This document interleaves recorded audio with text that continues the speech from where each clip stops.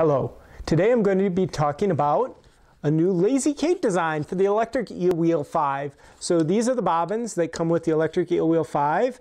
And the purpose of a Lazy Kate is to take multiple strands of yarn typically and hold the bobbins in place while you ply them together onto the spinning wheel. So this is for plying yarn.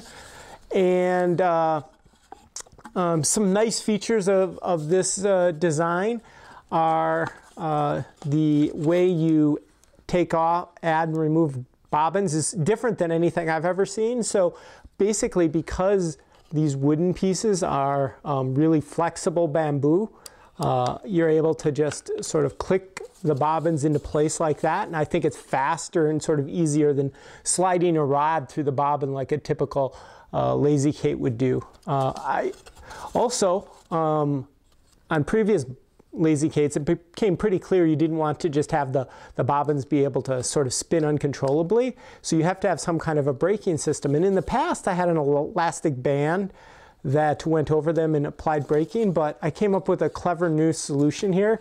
So basically, if you get a close up there, there's some felt washers that basically sit between the wood and the bobbin, and they kind of scrunch it a little bit so that the bobbins have a little bit of braking, but not too much. So I think it's a really clever design. Also, it's held together with just, you undo 4 bolts really quickly, and you can make it a flat design if you're trying to travel with it or something and you don't want it to take up much space.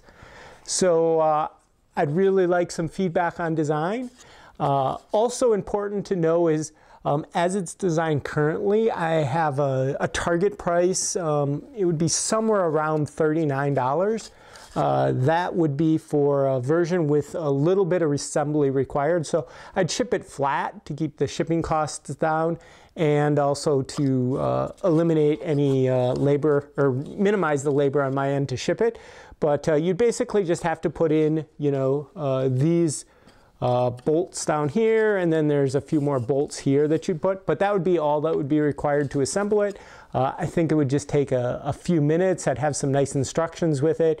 There wouldn't really be any tools required to assemble it, so I think it's, pretty easy thing for people to do, and I kind of would like to see, if people have ideas on how this might be improved.